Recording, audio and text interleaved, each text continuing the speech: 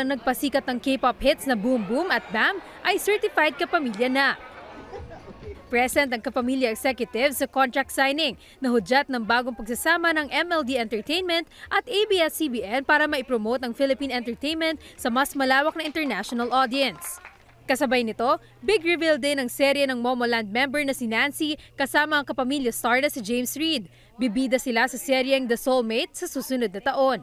I'm very excited and also I'm very nervous. It's my first time coming to the Philippines and actually doing a project, so I'm actually happy. It's totally new to me, in a different country and new culture. I've never been in actually a big drama before, so I guess I could say it's the first time.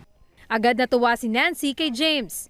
He's super nice, super sweet, awesome. I have to be honest, a little bit starstruck, of course, but I'm super excited to work with her.